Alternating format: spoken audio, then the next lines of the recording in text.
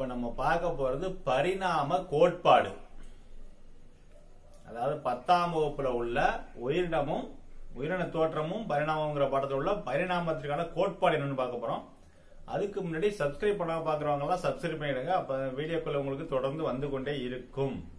அதுக்கப்புறம் வீடியோ பார்த்து முடிச்சதுக்கு அப்புறம் ஒரு லைக்கோ அல்லது கமெண்ட் ஏதாவது ஒன்று பண்ணுங்க. இப்போ பரிணாம கோட்பாடு. ஃபர்ஸ்ட் பரிணாமம்னா என்ன அப்படின்னு பாத்தீங்கன்னா, அதுக்கு பேர் இயற்கை தேர்வு அப்படின்னு சொல்லி ஒரு பேரு. அதான் முக்கியமான அதனுடைய கோட்பாடுல முக்கியமானது என்னன்னாக்கா இயற்கை தேர்வு.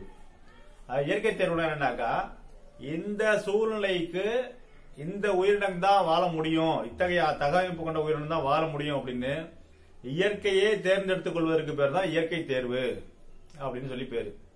அதாவது ஒரு குளிர்கால சூழ்நிலை ஒண்ணு இருக்கு அப்படின்னா, இந்த குளிர்கால சூழ்நிலையில வாழக்கூடிய ஒரு உயிரினம் இந்த உயிரினம் தான் வாழ முடியும் அப்படின்னு இயற்கையே தன்னை தானே தேர்வு செஞ்சு ஒரு உயிரை உருவாக்கி இங்க வைக்குது. இதுக்கு பேர் தான் பரிணாமம். அதாவது இந்த சூழ்நிலையில் தான் இந்த உயிரினங்கள் வாழ முடியும். அதனுடைய மூதாதையர் வந்து வேற மாதிரி இருந்தாலும் கூட அந்த சூழ்நிலை மாற்றத்துக்கு ஏற்ப அடுத்தடுத்த தலைமுறையை உருவாக்கி வேறு விதமான உயிரினங்கள் புதிய புதிய சிற்றினங்களை உருவாக்கிட்டே இருக்கிறதுக்கு பேர் தான் பரிணாமம், பரிணமித்தல் சொல்லி பேர். உயிரிலிருந்து அடுத்த உயிரிகளானது சிறு சிறு சிற்றினங்கள் பரிணமித்து உருவாதல் அப்படின்னு சொல்லி பேரு. இப்ப இத பாத்தீங்க அப்படின்னா, இரண்டு மிக முக்கியமான கோட்பாடுகள் இதுல உண்டு. ஒன்னு லமார்க்கியம் அப்படிங்கிற சொன்ன கோட்பாடு, இன்னொன்னு டார்வின். டார்வின்ங்கிறது நமக்கு எல்லாருக்கும் தெரிஞ்சதுதான். ஆனா டார்வினோட முன்னாடியே சொன்னவர் லமார்க்கியம் அப்படிங்கிறவர். இப்ப இந்த லமார்க்கியம்ங்கிறவர் யாருன்னு பாத்தீங்க அப்படின்னாக்கா, பிரெஞ்சு நாட்டை சேர்ந்தவர். லமார்க் அப்படிங்கிறவர். இவர் வந்து 1744ஆம் ஆண்டு பிறக்கிறாரு. பிறந்துட்டு 1829ஆம் ஆண்டு இறக்கிறாரு. இவர் என்ன பண்றாரு அப்படின்னா, 1889ஆம் ஆண்டு ஒரு மிகப்பெரிய ஒரு கட்டுரை விடுறாரு. 1889ஆம் ஆண்டு லமார்க் அப்படிங்கிற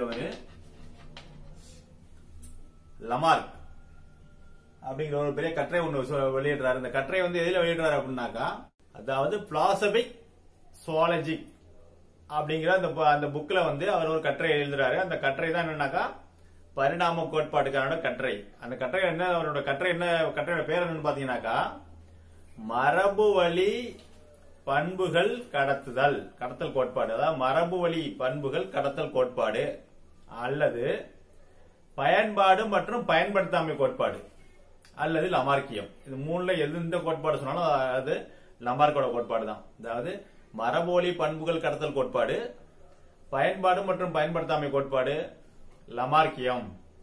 இது மூணுமே அவருடைய கோட்பாடு தான். அதாவது மூணுமே அவர் சொன்னதுதான்.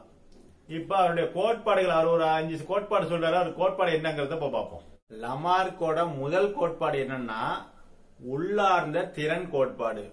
உள்ளார்ந்த வல்லமை கோட்பாடு. உள்ளார்ந்த வல்லமை கோட்பாடு அப்படின்னா என்னன்னாக்கா, ஒரு உயிரினங்கள் அல்லது ஒரு உயிரினங்களுடைய பகுதிகள் தொடர்ந்து வளர்ச்சி அடைந்து கொண்டே இருக்கிறது அப்படின்னா ஏன் அப்படின்னாக்கா, அந்த உயிரினங்களுடைய உள்ளமைப்பு திறன் இருக்கு, உள்ளார்ந்த திறன் அதுக்கு இருக்கு. அந்த உள்ளார்ந்த திறன் அது இருக்கிறதுனாலதான் அந்த உயிரினங்கள் வளர்ச்சி அடையுதுங்கிறாரு. அதாவது நம்மளுடைய கை காலெல்லாம் இருக்குது அப்படின்னா, அந்த குழந்தையா இருக்கும்போது சின்ன கையா இருக்கும், இது வந்து வளர்ந்துகிட்டே இருக்குது. ஏன் அப்படின்னாக்கா, இந்த உடம்புக்குள்ள இருக்கிற உள்ளார்ந்த திறன் நம்ம உடம்புக்குள்ளேயே இந்த செல்கள் எல்லாம் வளர்ச்சி அடையக்கூடியதுக்கான ஒரு சக்தி இருக்கு, ஒரு ஆற்றல் இருக்கு அப்படிங்கிறாரு. அந்த ஆற்றல் தான் அந்த உயிரினங்களை பெருசாக்கிக்கிட்டே இருக்குது. அதனாலதான் அந்த உயிரினங்கள் வளருது. அப்ப இந்த உள்ளார்ந்த திறன் இருக்கிற காரணத்தினாலதான் அடுத்த தலைமுறையும் உருவாக முடியுது. இப்ப ஒரு அம்மா வந்து ஒரு குழந்தைய உருவாக்க முடியுது, அந்த குழந்தை இன்னொரு குழந்தைய உருவாக்க முடியுது அப்படின்னு சொல்லி சொல்றாரு அவருடைய முதல் கோட்பாடு.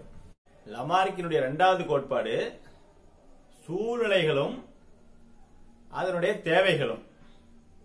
சூழ்நிலை அப்படின்னா, ஒரு குறிப்பிட்ட சூழ்நிலையில் எந்த உயிரினங்கள் வாழ முடியும் அப்படின்னாக்கா, இப்ப நம்ம சாதாரணமா இருக்கிறோம், நம்ம இருக்கிற இதே நம்ம வந்து அண்டார்டிகால கொண்டு நம்மள வைக்கிறாங்க. இங்க இருக்கிற நம்மள அண்டார்டிகால கொண்டு வைக்கும் போது நம்ம என்ன ஆகும், அங்க நம்மளால வாழ முடியாது. ஏன்னா குளிர் ரொம்ப அதிகமா இருக்கும், அங்க நம்மளால கண்டினியூவா வாழ முடியாது. அதே அண்டார்டிகால இருக்கக்கூடிய ஒரு உயிரினத்தை கொண்டாந்து நம்ம இங்க வச்சோம் அப்படின்னாக்கா அந்த உயிரினங்களும் வாழ முடியாது, இறந்துடும்.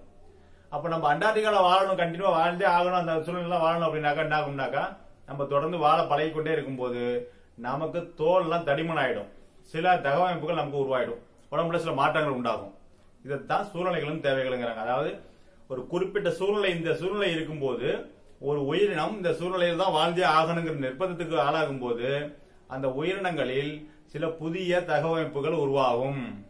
அதாவது உடல் உறுப்புகள்ல சேஞ்ச் ஏற்படலாம், சில உடல் உறுப்புகள் புதுசாக உருவாகலாம் அப்படின்னு சொல்றாங்க.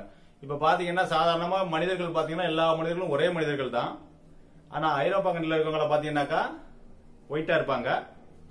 சைனீஸ் அப்படின்னு ஜப்பான், கொரியா, சைனாவில் இருக்கவங்க பாத்தீங்கன்னாக்கா மஞ்சள் கலர்ல இருப்பாங்க. ஆப்பிரிக்காவில் இருக்கவங்கள பாத்தீங்கன்னாக்கா கருப்பு கலர்ல இருப்பாங்க.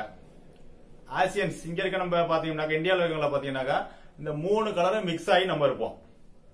சோ எல்லாருமே ஒரு விதமான கலர்ல இருக்கும். ஆனா மனித இனம் உருவானது என்னமோ ஒரே முன்னோர், ஒரே மூதாதையர்கிட்ட இருந்தா எல்லா மனிதனமும் உருவானுச்சு. ஏன் அப்படின்னாக்கா ஒவ்வொரு நாட்டுக்கும் ஒவ்வொரு சூழ்நிலை இருக்குது. அங்க குளிர்காலம், இங்கேயும் குளிர்காலம். நம்ம இருக்கிறது மிதவெப்ப மண்டலம். அப்புறம் இதுல இருக்கவங்க எல்லாம் பாத்தீங்கன்னா அதிக வெப்பத்துல இருக்காங்க. ஆப்பிரிக்கன்ஸ் எல்லாம் ஆப்பிரிக்கால பாத்தீங்கன்னா வெப்பம் ரொம்ப அதிகம். இந்த மாதிரி ஒவ்வொரு நாட்டிலையும் ஒரு சூழ்நிலை இருக்கிறதுனால நமக்கு அதுக்கு தகுந்தாற் போல அந்த தோல் மாற்றம் அடைகிறது. தோல் மாற்றம் அடைகிறது போலயே ஒவ்வொரு விதமான அதாவது தகவமைப்புகளும் மாறி மாறி போகலாம் அப்படிங்கிறது அவரோட 2வது கோட்பாடு. லமார்க்கினுடைய 3வது கோட்பாடு என்ன கோட்பாடுன்னு பாத்தீங்க அப்படின்னாக்கா பயன்பாடு மற்றும் பயன்படுத்தாமை கோட்பாடு. பயன்பாடு மற்றும் பயன்படுத்தாமை கோட்பாடுனா என்னன்னா, ஒரு உறுப்பை, ஒரு உயிரினமானது ஒரு உறுப்பை தொடர்ந்து பயன்படுத்தி கொண்டே இருக்கும் போது அந்த உறுப்பானது மிக சிறப்பாக வளர்ச்சி அடையும், மிக சிறப்பாக செயல்படும். இது பயன்பாடு கோட்பாடு. பயன்படுத்தாமை கோட்பாடு என்னன்னு பாத்தீங்கன்னா, ஒரு உறுப்பை ஒரு உயிரினம் தொடர்ந்து பயன்படுத்தாமல் அப்படியே இருந்துச்சு அப்படின்னா அந்த உறுப்பானது கொன்றோல் அடைந்து சின்னதாகி அதனுடைய தேவை அந்த உயிரினத்திலிருந்து வெளியேறிவிடும். அதுக்கு எடுத்துக்காட்டு சொல்லணும்னு பாத்தீங்கன்னா, மனிதனுக்கு இருக்கக்கூடிய வால். இப்ப நமக்கு வால் கிடையாது. ஒரு காலத்துல மனிதனுக்கு வால் இருந்தது. அந்த வால் நம்ம பயன்படுத்தல. ஏன்னா வால் என்னதுக்கு பயன்படும்னாக்கா சொரியறதுக்கு தான் பயன்படும், சில சில தகவமைப்புகளை மாத்திக்க பயன்படும் அப்படி இருந்தது. அது மாதிரி இருந்தது.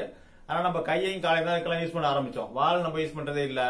அது பல லட்சம் ஆண்டுகளுக்கு முன்பாக என்ன ஆகுதுனாக்கா வால் அருந்து போயிடுச்சு. அடுத்த தலைமுறைக்கு வாளே இல்லாம போயிடுச்சு.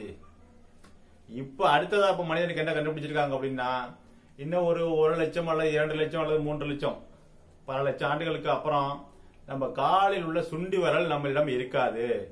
அதை நாம் பயன்படுத்துறது கம்மியாயிடுச்சு.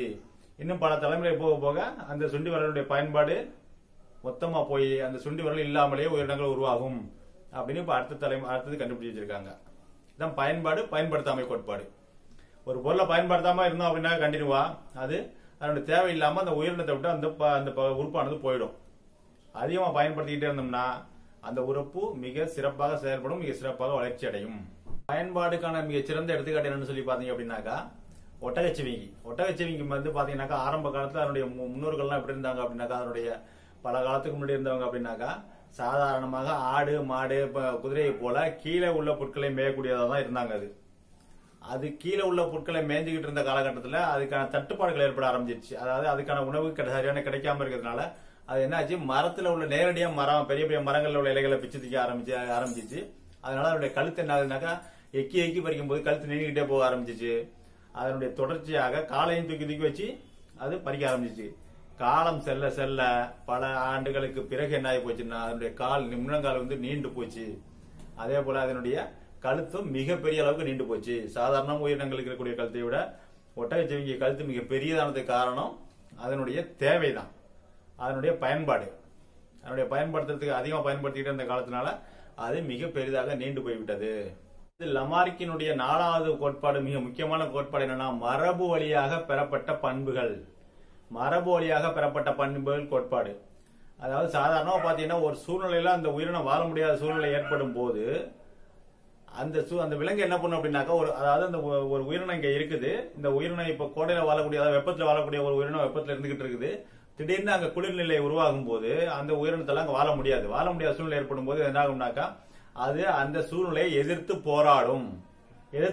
போது என்ன ஆகுதுன்னா அது வந்து உடனே செத்து போச்சுனாக்கா அது அழிஞ்சிடும் அந்த உயிரினம். ஆனா அது அழியாம என்ன ஆகுதுன்னா எதிர்த்து போராடும் போது என்ன ஆகுதுன்னா அந்த உயிரினத்தினுடைய சில தகவமைப்புகள் மாறுபடும். சில உறுப்புகள்லாம் மாற்றம் அடையும், சில உறுப்புகள் தடிமனாகும். அதுக்கான அந்த குளிர்நிலை சூழ்நிலை வாழக்கூடிய அளவுக்கு அது தகுதியை அடையும். இந்த தகுதி அடையத்துக்கு முயற்சி பண்ண ஆரம்பிக்கும். அந்த முயற்சி பண்றது அதனுடைய அடுத்த தலைமுறைக்கு போகும்போது இன்னும் அதிகமான அந்த குழந்தை உருவாகும் போதே குளிர்காலத்தை உருவாகக்கூடிய அளவுக்கு சக்தி படைத்ததாக இருக்கும்.